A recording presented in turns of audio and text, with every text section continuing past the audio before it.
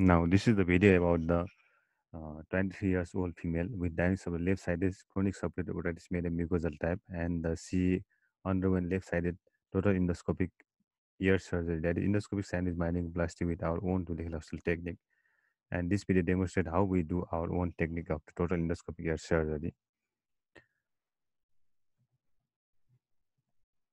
And we can see this is the pre-operative audiogram, and in this audiogram we can see that this is right side audiogram and this is left side audiogram, and this is our own database entry provided by the ENT-HNS statistics, and this is the therapy data.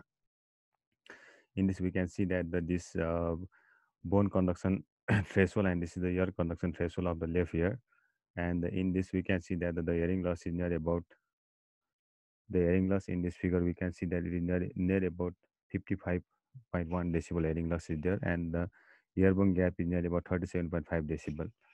So this is the pre-operative audiogram.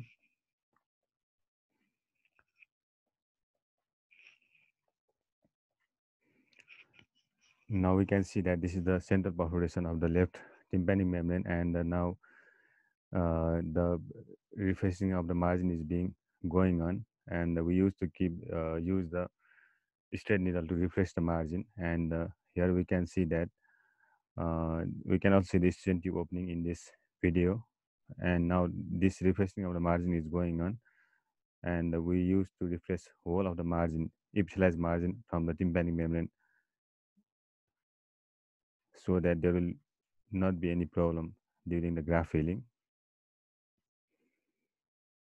And after the refreshing the margin, we used to use the crocodile forceps to remove all the epithelialized margin as shown in this video.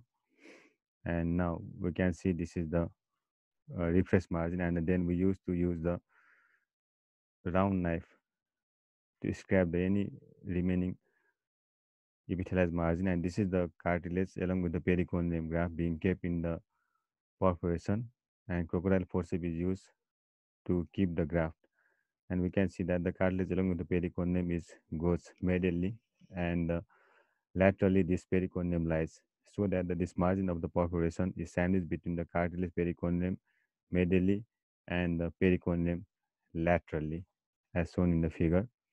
And then this straight needle is being used to keep the cartilage and inside the medulla, and make it fit inside the medulla, and the pericorneum is being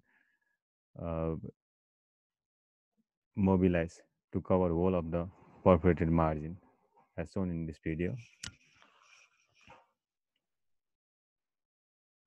Now the pericorneum used to cover the whole of this perforated margin.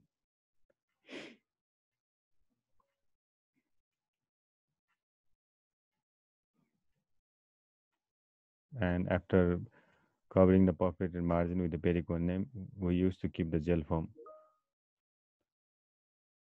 to cover the graft. And this is the tracheal cartilage pericorneum graft uptake after 20 months in endoscopic sinus myringoplasty. We can see that there is a cartilage along with the pericorneum incorporated within the tympanic membrane, as shown in this figure.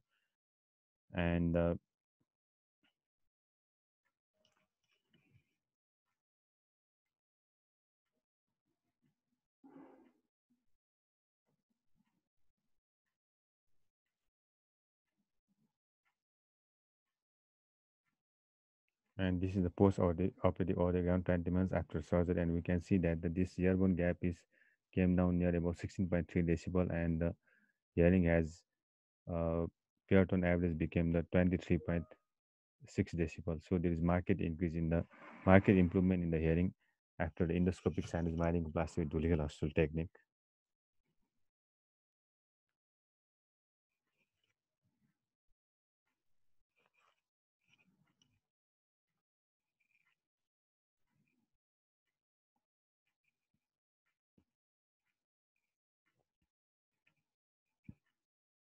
Thank you for watching video.